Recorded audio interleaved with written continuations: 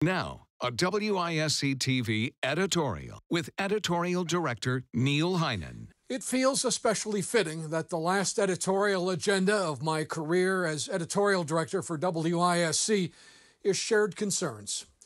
That's really what our editorials have been about for the last 28 years, the values we share and things we all care about.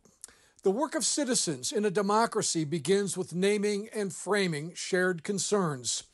In this final editorial, I urge you to continue to do that work together. This is an extraordinary city in an extraordinary region with extraordinary people.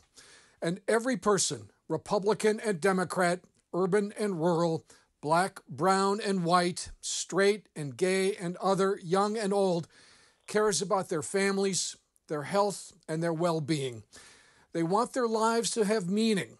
They want to feel hope and joy. They want to love and be loved.